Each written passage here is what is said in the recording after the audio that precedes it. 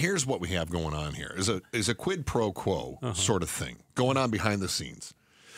And it's not getting a lot of attention. It could be a quid pro quo, right? We don't know that anything illegal has happened yet.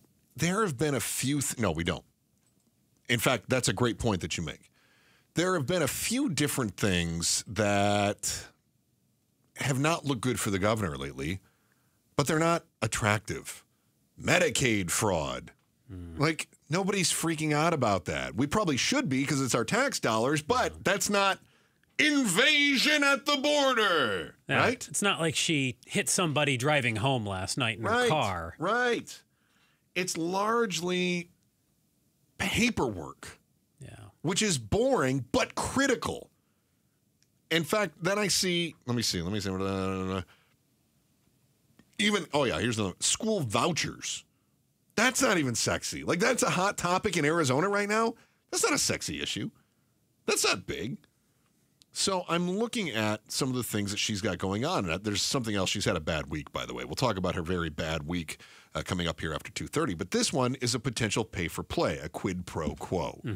The idea is that what is, again, I'm going to use layman's terms here, a foster home made massive donations to Democratic Party, Hobbs, and her inauguration fund. And in return, they were able to see a rate increase. In other words, the state's going to pay them more for what they do with these foster kids that DCS places into their Whereas some care. Got deep sixed. All the others did not get increases, Nothing. or if they did, much smaller.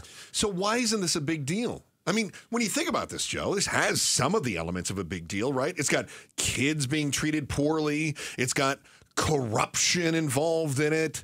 It's got a cover-up. I mean, my God, if we had somebody we called Deep Throat, we'd say, oh, we've got something bad going on here. We've got Fostergate. You just hit on one of the big ones. Okay, what is it? It's boring. Yeah. It's not sexy.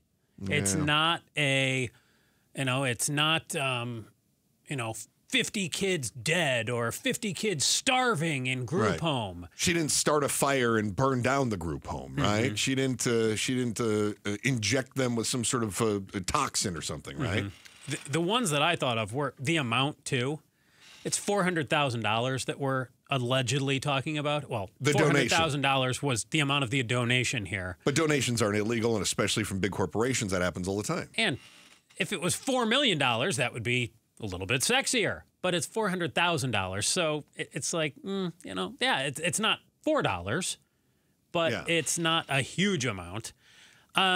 We've heard and seen things like this before, so it's dark money. It's kind of... I heard dark money all the time during Ducey's tenure, right? So it's not the first or last time we've heard about, companies trying to curry favor from people once they're in office. And the other thing that I point to is there's no smoking gun yet. So it's all allegations. We can't prove anything. And you were talking about spin and, what was it, non-spin or unspin the spin? I don't know. I make this crap up as I go, and I forget it as soon as I say it.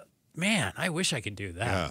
But the governor's office is saying, hey, there's nothing to see here. The governor had a relationship with Sunshine going back for years. In other words, we've been cronies for a long time. No, we've been on the up and up for a long time, and she is a... Gosh, why do I keep saying I don't know, Joe. Here's the thing. If I'm elected and I'm the governor now, and I say, oh, I have a radio request from the other station, and I deny it, but I see your radio request because Bonneville and I go way back.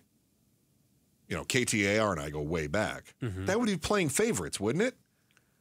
That would be on its face. Right. There's nothing illegal about that, by the way.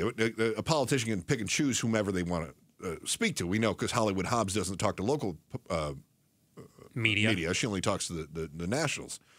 But that would be playing favorites. So what if I go way back with Bonneville, and then Bonneville makes a big donation to me, and then all of a sudden I give them access. Oh, and I'm also going to put somebody on their board of directors in charge of seeing something else. I'm going to pay them a massive salary out of the state coffer. Now all of a sudden you go, well, wait a minute. This is looking an awful lot like you're putting your old friends into positions where they can make a lot of money and have influence that they're not even qualified to have. Now, that's not what happened here, but this is a situation where I don't care how far back they go. Sunshine doesn't exactly have a big history of making large political donations. They don't at all. Hobbs all of a sudden gets elected. They make $400,000 worth of donations, and then they see about $7 million worth of state contracts kicked back their way. That looks fishy. But they're trying, it does, but they're trying, Hobbs is trying to make the case that she was a social worker. This is at the heart of what she cares about, what she does. She'd received an award from them before. Her quote says, "As a social worker, I've seen firsthand the incredible impact your organization has in providing shelter, safety, and health care to Arizona children, and I'm proud to be a member of this giving community." But none of the other 52 organizations that asked for more money got that same treatment? Her office says that Sunshine was doing a better job, that in certain areas they rose above the others. No, there's certain areas where they rose above is that they said, listen, if you don't give us the money, we're going to give the beds to people who are here without documents. The department said it changed their mind as far as the granting the increase in rates in May of 2023, which of course was after the inauguration. They expressed if it could not get a rate increase, it would prioritize beds for a federal refugee resettlement program instead of children in state custody. In other words, we're going to make this an immigration issue if you don't give us money. Oh, yeah, okay. I don't believe that. I think that's the cover they're using in order to try to make it so that people don't investigate them. I agree with you, though. It is largely boring. It's a numbers game, right? We're just shuffling numbers around and nobody cares.